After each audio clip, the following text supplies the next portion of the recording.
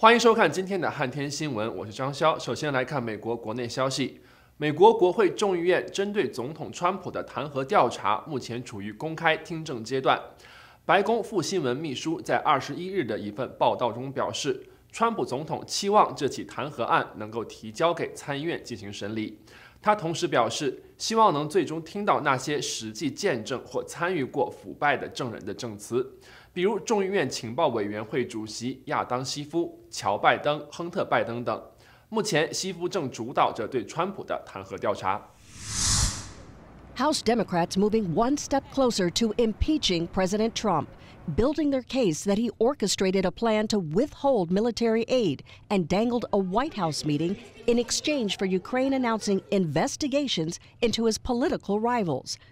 Multiple Democratic sources telling CNN they're hoping to wrap up by Christmas, including holding proceedings before the House Judiciary Committee, drawing up articles of impeachment against Trump, and holding a vote on them. We'll regroup next week and talk about the steps moving forward. But their investigation has hit some roadblocks, with the White House and State Department both stonewalling Democrats from accessing important documents and having access to top administration officials allegedly involved in the scheme. What I would like to see happen next is that Ambassador Bolton and Secretary of State Pompeo do exactly what the very brave and courageous people who worked for them did, which is to step forward and put patriotism for their country ahead of their own personal interests. Still, Speaker Nancy Pelosi says they have enough evidence to press forward. No, we're not going to wait till the courts decide. We can't wait for that because, again, it's a technique. It's obstruction of justice, obstruction of Congress. House Republicans disagree. I think we've had enough. I think it's time to shut it down. The truth, the whole truth, and nothing but the truth, so help you God. In the last hearing of the week, former White House national security official Fiona Hill described Ambassador Gordon Sondland's role in Trump's actions towards Ukraine. He was being involved in a domestic political errand, and we were being involved in national security foreign policy, and those two things had just diverged. The White House's former top Russia advisor also dismantling Trump's debunked conspiracy theory that it was Ukraine, not Russia, that interfered in the 2016 elections. I refuse to be part of an effort to legitimize an alternate narrative. These fictions are harmful even if they're deployed for purely domestic political purposes. David Holmes, an aide at the U.S. Embassy in Ukraine, detailing the phone conversation he overheard between Sondland and President Trump just one day after the president's now famous call with Ukraine's leader. The president's voice was loud and recognizable. I then heard President Trump ask, so he's going to do the investigation. Ambassador Sondland replied that he's going to do it. Holmes quoting Sondland as saying the president did not care about Ukraine. Instead, he only cared about big stuff that benefits the president, like the Biden investigation that Mr. Giuliani was pushing. 再来看国际方面的消息，伊朗政府本月15日宣布上调汽油价格并实行配给，在国内引发不满。当天晚些时候，多座城市开始爆发示威游行。目前示威已蔓延至100多座城镇，上百家银行、商店遭洗劫或纵火，造成至少几十人死亡，大约1000名示威者被捕。日前，伊朗革命卫队指称街头抗议活动已结束，但他们对民众的血腥残酷镇压受到了各国政府和国际组织的谴责，称要对伊朗政府进行制裁。They killed him. A voice cries out, crowded around what appears to be a lifeless body. Seconds later, on the same video, another group of men carry away someone else. A snippet of the violence that has rippled across Iran in the last week as protesters rage over a sharp spike in fuel prices. The country is in the midst of an unprecedented, near-total internet shutdown. Information trickles out slowly, with a handful of videos and photographs hinting at the scale and brutality of what is taking place. In the capital, people shout, "Death to the dictator."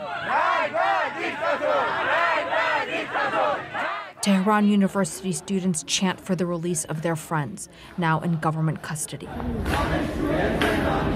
Riot police are seen out in force across the capital.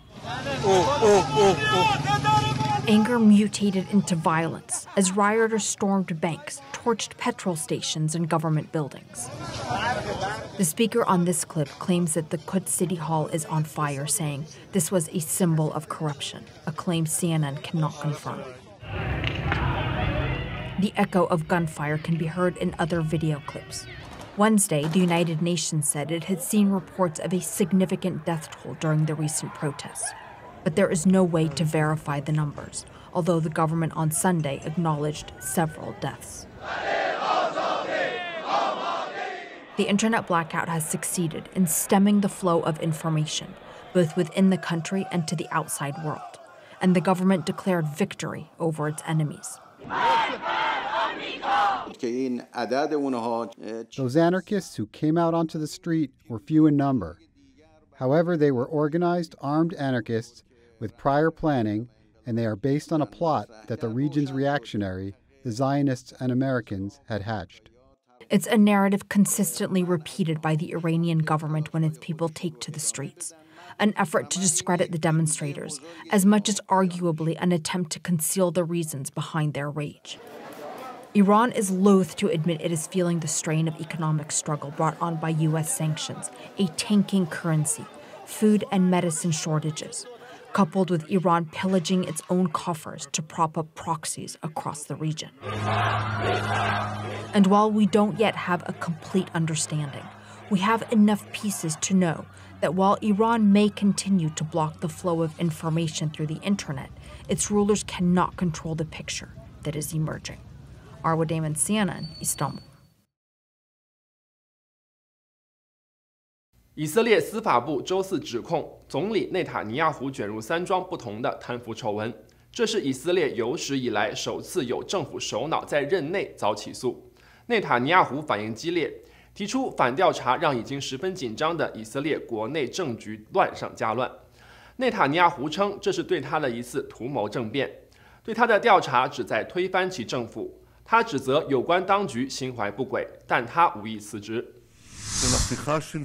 This evening, we are witnessing a governmental coup attempt against a prime minister by false libel and with a tendentious and contaminated investigation process. A defiant response to corruption charges unveiled against him. Israeli Prime Minister Benjamin Netanyahu is facing charges of bribery, fraud, and breach of trust in 3 separate corruption investigations against him, alleging Netanyahu received lavish and expensive gifts from overseas businessmen and paid for favorable news coverage.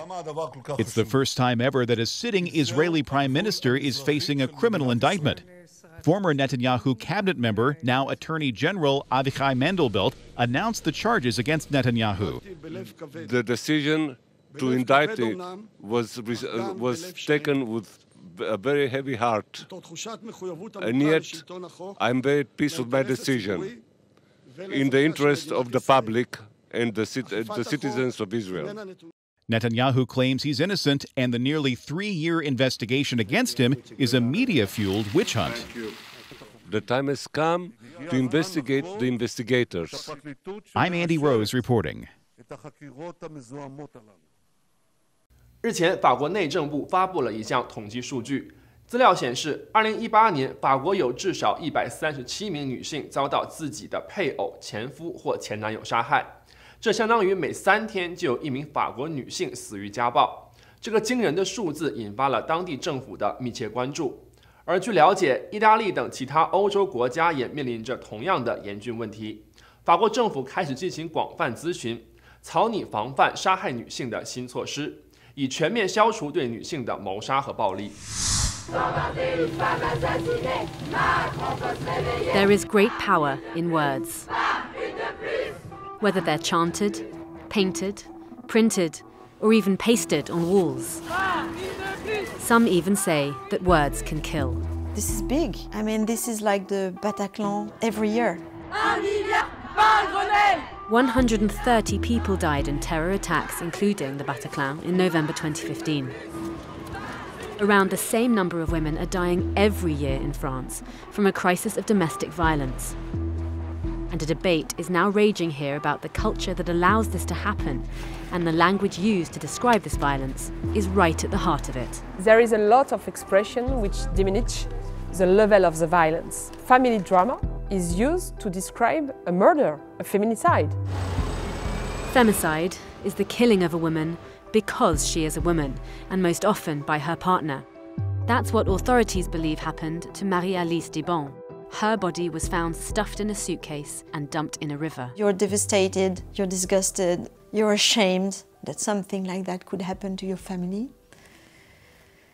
And you think, what a waste. I love those. This is really her. She was already caring. He did everything so that she couldn't fight back. Why do you think he did it? Because I think he understood there was no coming back. She was going to leave him. A relationship ends and a murder follows. It's a brutally common story here, and one that is often reported in a troubling way. It's subtle, and there is always a sense on it happened because she deserved it. That implication has become a focus for many activists here, with a clear message to the authorities and to the media. This is a crime that needs to be taken more seriously. There is still media who speak of drame conjugal, crime passionnel. And why is that important? What does that imply? It doesn't recognize the reality of the crime. There is no love in the story. There is just violence.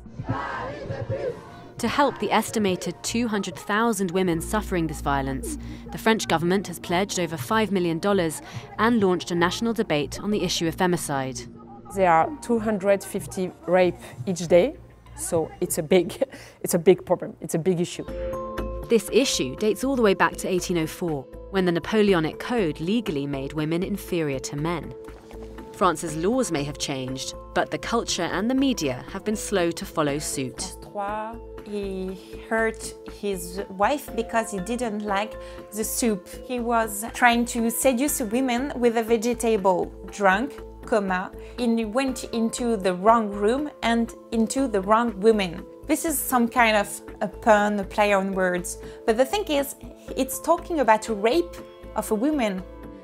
Violence against women is not a funny story. It's something that you have to talk about like a fact of society, something that happens very regularly. Femicide is just the very tip of the iceberg, the result of something a lot bigger, and this can only change if the culture changes. Rosie Tompkins, CNN.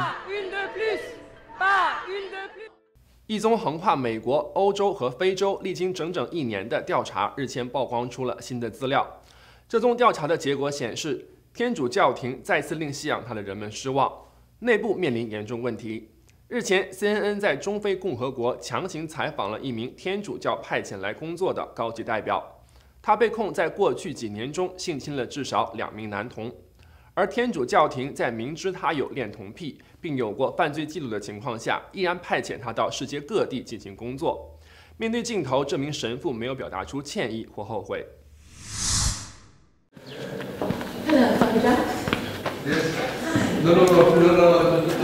We spoke to the prosecutor in Belgium. We'd like to speak to you to ask you some questions about breaking the terms of your sentence. We also spoke to some children up in Cagabandura who had some really disturbing stories to share with us. And of course, we want to hear what you have to say about it, Father Delft. Nothing. What do you mean, nothing? Nothing. You're a priest, you're a man of God. These children are accusing you of abusing them, and you have nothing to say for yourself? No. Do you know Alban? Do you remember Alban? He said he was 13 when you abused him. Do you remember him?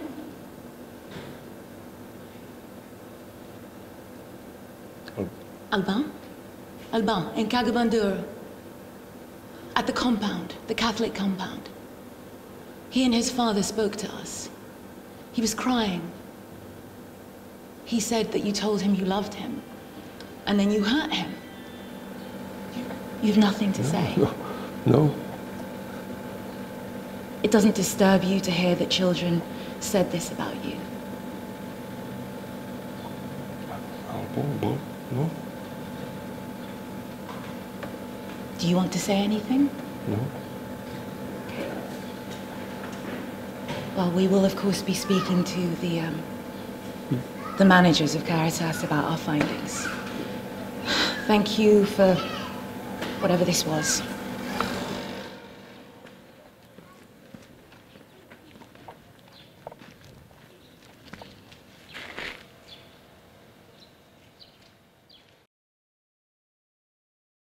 休息一下，马上回来。